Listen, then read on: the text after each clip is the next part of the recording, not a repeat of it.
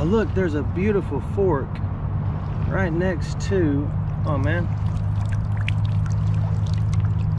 there's plenty more rocks in the sea for you, little fella. There you go. That looks like a classic, and it's calling my name.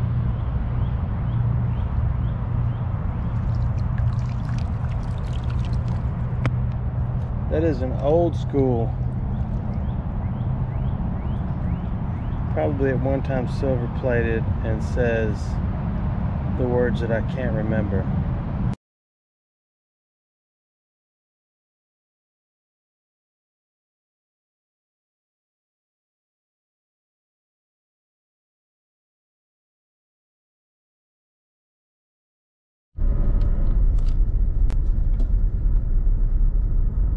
I'm looking for a town called Bluffton, B-L-U-F-F-ton.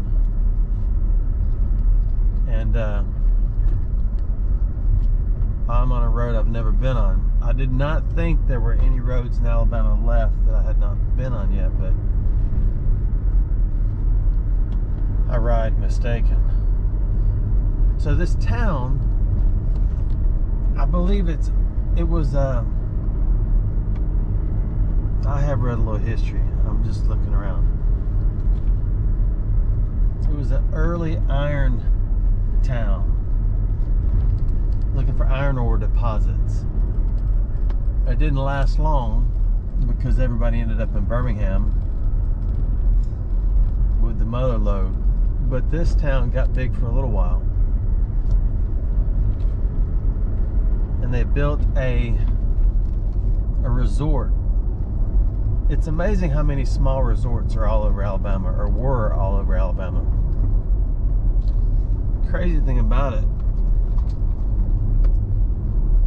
is I can't remember the name, but that's a fork. It's so close you can't see it. This fork that I'll show you again in a minute was found in Birmingham, in a creek, in the city. I know y'all think it's silly maybe that I keep silverware, but the old stuff is cool to me. Because even though it may say Rogers or Norton or Hoyt or whatever some of the older names are, sometimes they're marked with someone's name or a hotel. This fork has a hotel on it, and I'm gonna put my glasses on and try to read it while I'm driving. Okay, no I'm not, because I can't see the road when I'm looking through my glasses at a fork looking down. But the name of the hotel is on this fork. The resort, the hotel, started in the 1800s, ended in the 1800s. So I want to find the spot where it was. Not only that, I want to go to the museum. There's a Cherokee County Museum, which I believe is the county I'm in. And I want to see if they have a fork like this, because I want to see one. I'm smelling it. It smells like dirty iron. But I want to see if they have a fork like this, because I want to see what it looks like, nice and new and fresh. I've metal detected several resort spots that came and went back in the 1800s all over Alabama.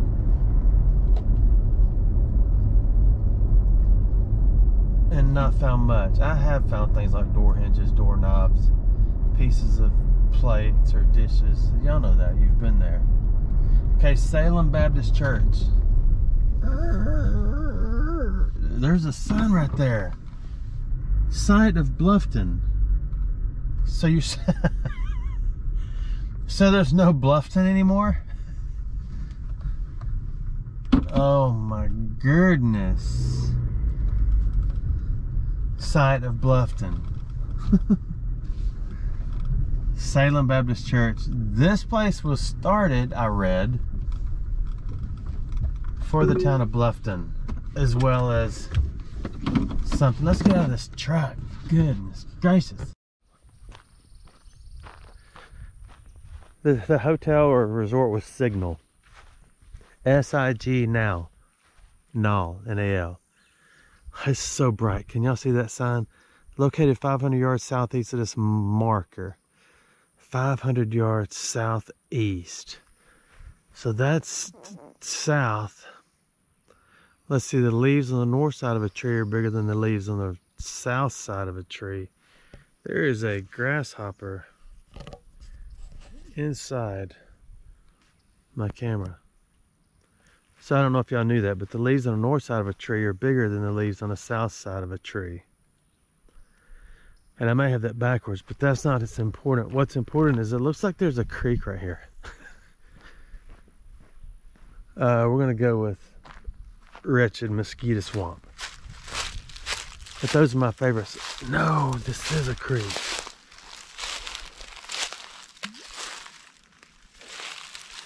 And one frog lives here. Yeah, that is a Wretched Mosquito Dump. So southeast is there and there.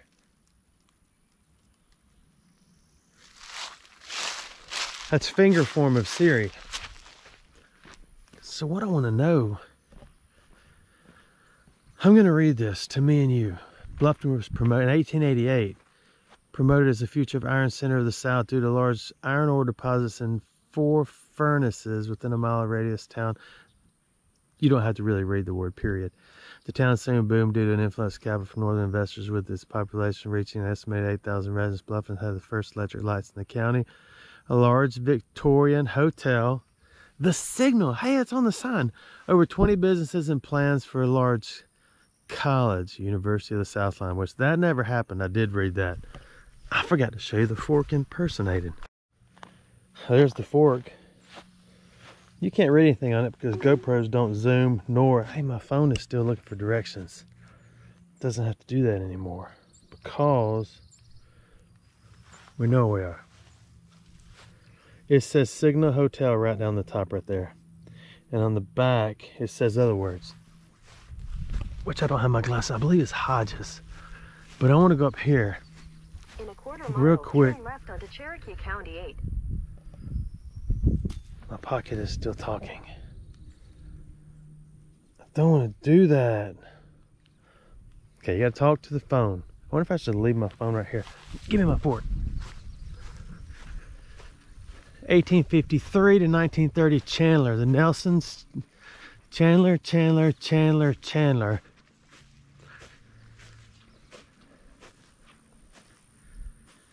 1920, 1920.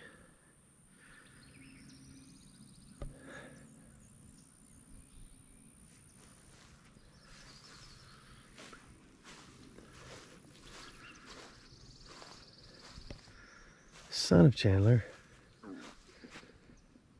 1908 to 18. 10 years old.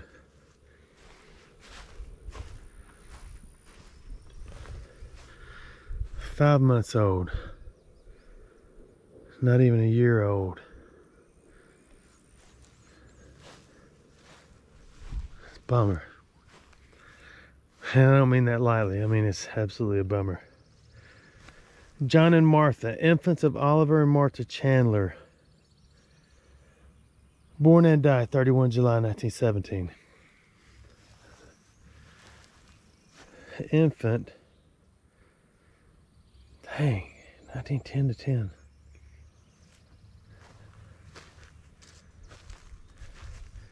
(1904 to 1904). April to July. This is getting depressing. 1901 to 1902. It's getting more depressing. 1914, 1915. Holy smokes.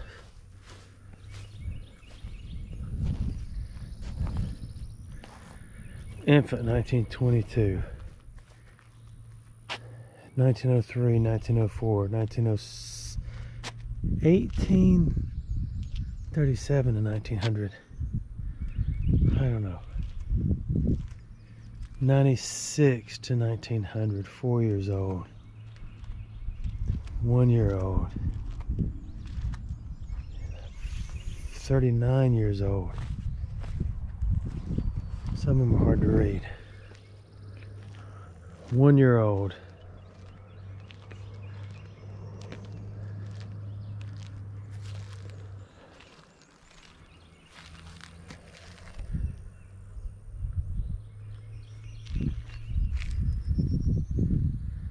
Huh. So again, if you want to do any research, if you like researching old cemeteries and stuff, father and mother Ferguson's.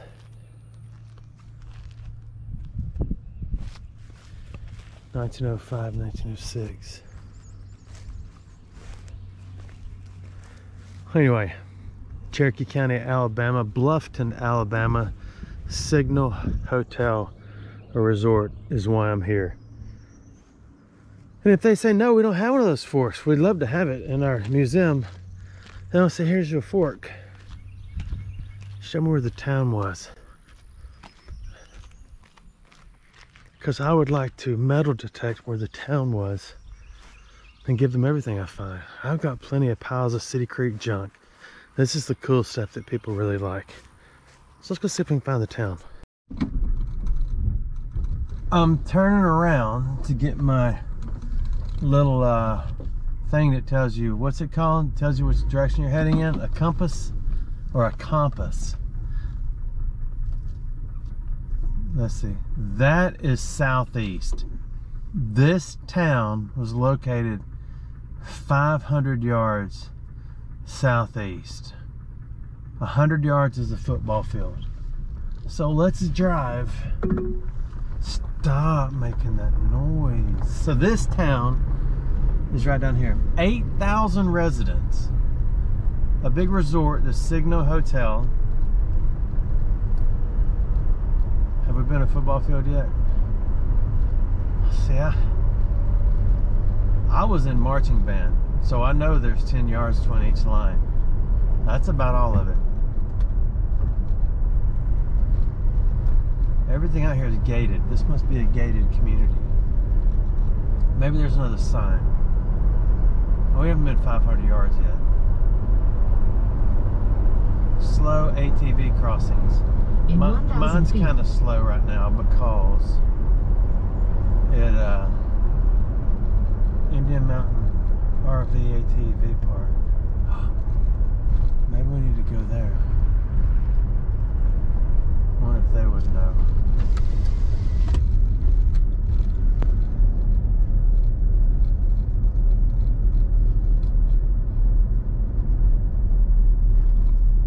I wonder if it was on this park.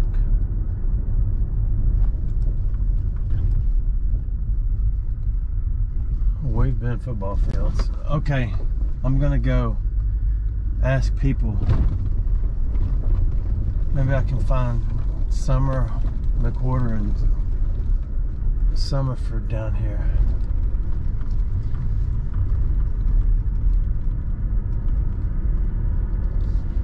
Alright, I'll let you know. Alright, I talked to the fella for a while. All of this was the town.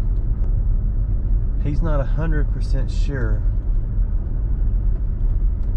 exactly where, but he said it was all over here. So I got the landowner's number. Let's say they got like 6,000 or so acres. And I'm gonna stop again right here at Salem Baptist and see if I can get in touch with someone. Good news. I just talked to the owner, and he actually said he's been looking for one of those forks because he heard they had their own marked silverware. So I took it a step further and I looked up the maker. It's Victor Silver Company or Victor and Company or something like that. And they started in the 1870s, so 1880s they had a, you know, probably a pretty healthy line of silverware out there, and that's about the time the hotel came in here. And anyway, I may be mistaken as far as the exact amounts, but the fella I talked to maintaining the ATV park said that they own thousands of acres. And he said yes, come metal detector. And I've got 2 metal detectors, so he's gonna do it with me. He's just as excited as I am. So it's neat to talk to somebody that's as pumped as I am about finding another fork. It's funny because I just picked up the fork and threw it in my man purse and shuffled off. And then I get home, and if they're old, I try to brush them off gently and so I can read them. And if they're not, they go in the bucket of junk, which I need to show you sometime. I've got enough silverware for all of y'all to come over and have a tub of multicolored casserole at the next Exploring Alabama reunion. Actually, it'd be the first annual Exploring Alabama reunion. Just got to figure out how to set that up. So far, I don't have enough money to fly all of y'all here, so we may have to do it virtual. Safety second, right?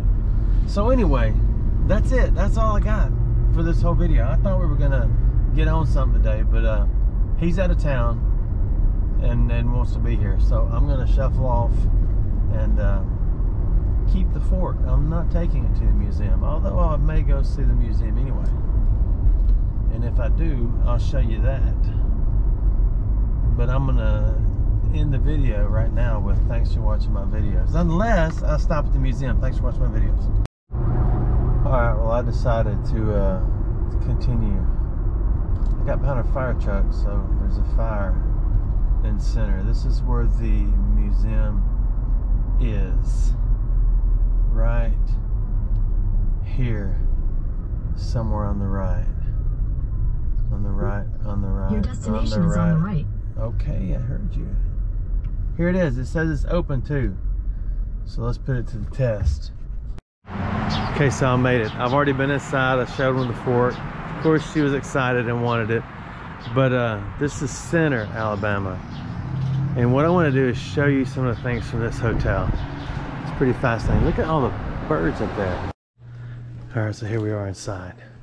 She actually was in a documentary too about a fellow that lived in the area named Beltree Smith, and she told me the whole story. It was neat, but I'll make this quick.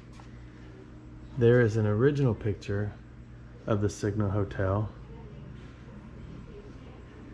and then oh, there's the Blind Tiger, the Legend of Beltree Smith. Okay, look at this. This is the switchboard from inside the hotel. Of course, no one on earth knows how it works. But the guys who were making the documentary, that gave the museum this. Isn't it fascinating? So here, read it. So the glass is broke. It's so neat. I cannot wait to metal detect. There was a gun shop there too where they actually made the guns. You know what that means. We're gonna find some pieces, hopefully.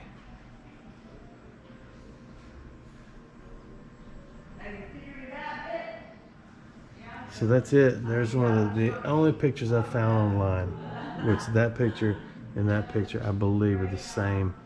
It's just different zoomed in angles. I'm not sure, but anyway, this is probably one of the most well put together museums for a small town I've ever seen. I don't know hardly anything about this town, so I know what you're seeing. You've seen it a lot, but everything here is from this town.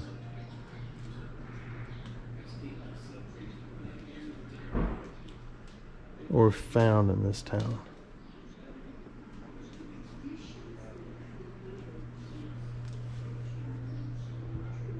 Uh-oh, iron ingots. Wanted, do you have an iron ingot from Round Mountain Furnace about 1850? Well, I'll tell you what. We'll go look.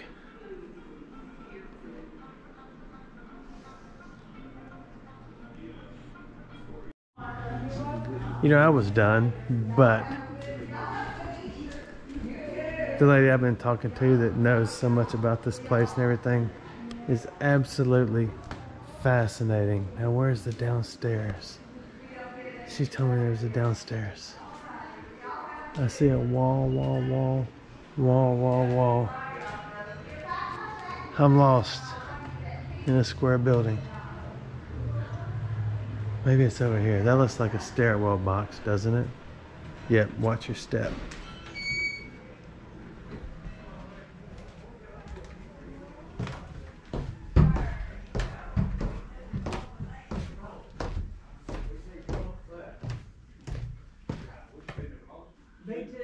That's fascinating.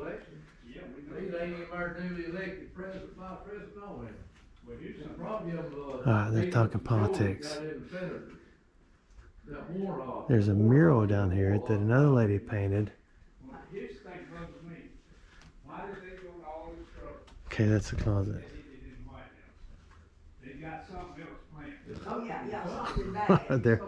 They're deep in politics over there, so we'll just look around for a minute.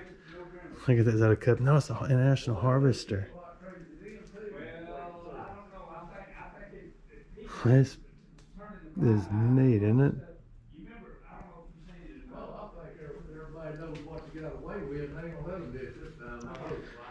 Alright, I don't know how to mute this thing. There's was that an early eye wash station?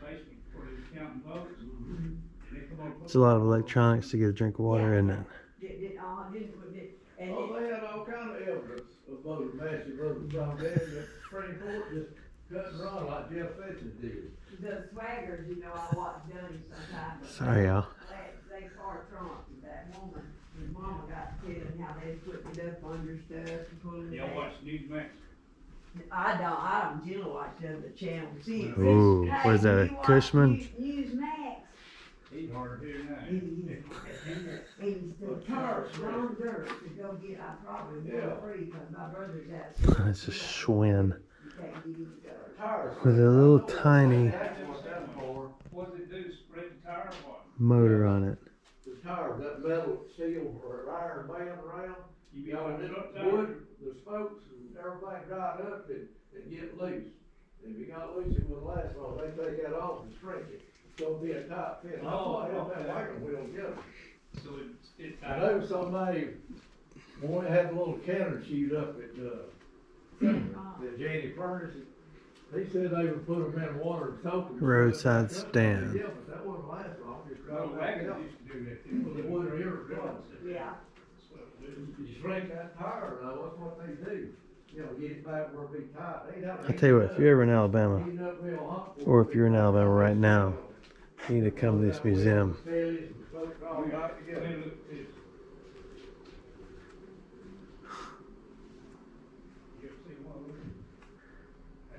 Planning in progress for railroad and furnace exhibit.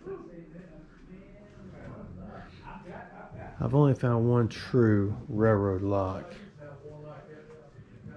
but it wasn't as impressive as those. You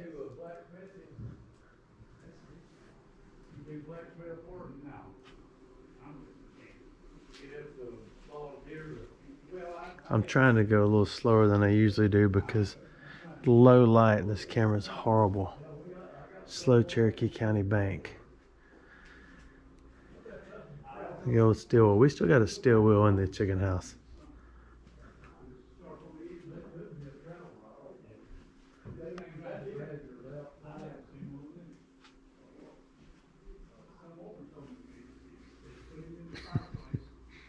He said some woman told me.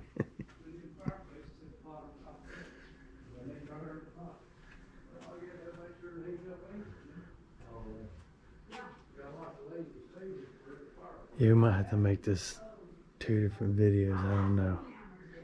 Okay, there's the mural from planting to harvesting the cotton. 480 to 500 pounds is what the center bell. Around here, when they start harvesting the cotton, actually most places, you see it all over the sides of roads and it looks like massive piles of trash have been thrown out. So there's the planting, there's the growing. Somebody's talking behind me. Named Eli Whitney, was beginning to make a name for himself as a manufacturer of hat And then you pins get for ladies' it. bras. Harvest. I believe all the way through October. I've seen them harvesting, depending on the weather. Getting the seeds And I've tried to out of plant my own cotton. For thousands of years, the only way Small, to separate cotton tiny seeds bits from of it. cotton fibers had been to pull out the seeds by hand. I'm gonna go over here. Costly and tedious task.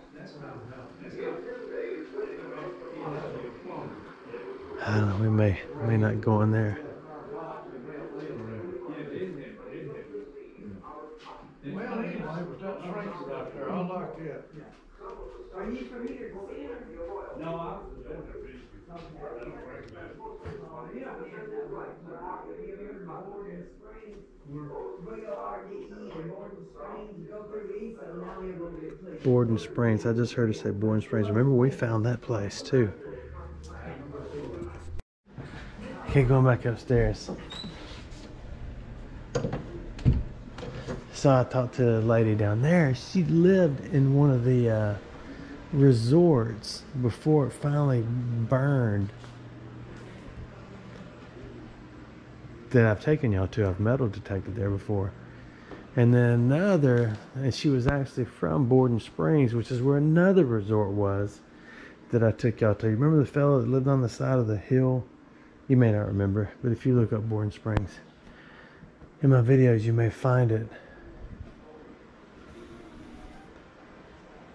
Yeah, I walked through, and then one of the fellas sitting there working on his display, he said, "See how fast them young fellas go through here?" I was like, "Man, what you talking about, Willis? I'm finding history for you, and I'm bringing it to you. You don't care?" No, I didn't say anything.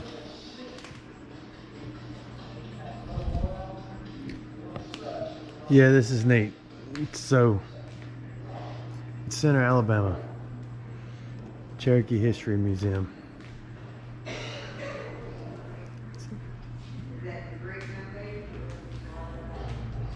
And this was a big meet-up place, she said, for the Trail of Tears. So the story is sad and yet awesome either way. Driving. Not sure where I am. I left there. I was in there probably 2 hours. And talked to everybody in the world. It was interesting. So I'm gonna get a plan and we'll go back and metal detect it. Thanks for watching my videos.